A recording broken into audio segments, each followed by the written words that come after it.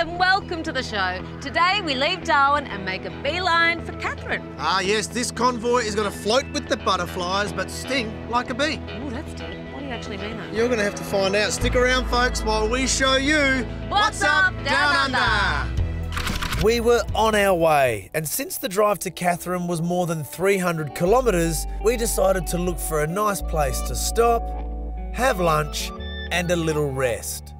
We'd been driving for a while and red everywhere, but this little oasis popped out of nowhere. We were in Batchelor and we found a butterfly place in the middle of nowhere. Not only did we find the Batchelor Butterfly Farm, we also found one of our lost convoy members who eluded us whilst in Darwin. Ah, a little gnome. Or is it a Buddha? It's a garden Buddha. You've got to rub its head 3 times for a wish. 1, 2, I 3. wish it was Macca. How you going, guys? I was just hanging with the flutterboys. Well, welcome back, man. Thanks for having me Of back. all the places we thought we'd find him. Get up there.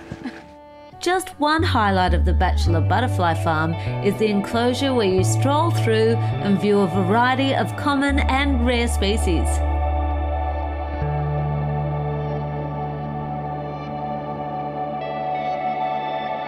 The owner, Chris, who is quite a character, has created this oasis of natural beauty. As you can see, this one's quite happy. Everything that they had on the menu was all out of the garden. We watched them go and hand-pick the salad and the vegetables and whip it all up, and it was a sensational meal.